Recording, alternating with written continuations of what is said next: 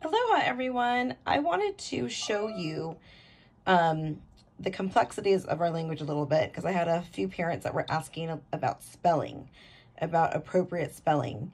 At this stage in kindergarten, we still really want them to be spelling phonetically. Unless it's a proper noun, unless it's a name, California, Target, Disneyland, any names, then feel free to spell it for them or sight words. They can use any resources for sight words. Other than that, they really should be still spelling everything, just about everything phonetically. There are some things that we have started to introduce them to, like the magic E, also known sometimes as the bossy E or the silent E. Those, like O, that would be the silent E or magic E or bossy E. Like those words, you could use a little bit of help with any of the digraphs like ch, sh, w, ch, sh, wh. Those as well. Ing is something that they're familiar with, ing. But most of these are very advanced. So if they can do it, great. If you want to help them a little bit with it, but this really is more towards second grade, a little bit of first grade, because we transition them from the sound to the spelling. So that's why for open court, they're called sound spelling cards, because we move them from the sounds, the phonetic sounds, to the proper spellings. So this is something I did with the students forever ago. I was tutoring. She's probably graduated from college by now.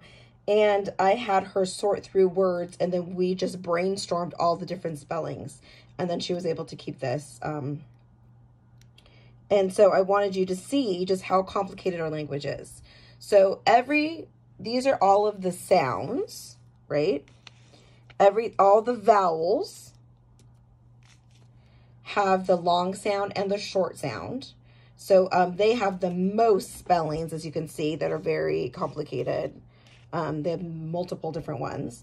And then we have a few other ones in here. So like, the K sound could be spelled with the K or a CK. The F sound could be spelled could be spelled like phone or laugh. The J could be spelled with the G-E, G-I-D, G-E. The K again. No, not, K-N. Sometimes R is, or R is W-R. The S sometimes is C-E or C-I. And then all of these are the long vowels. So this is just kind of for an FYI, so you know. To be quite honest, at this point, as long as they're phonetic, I wouldn't even get into all this. Because here's the thing. You don't want to push their brain more than they need to. I'm all about them being independent. I'm all about them being critical thinkers. I'm all about them being deep thinkers. I want them to really challenge themselves.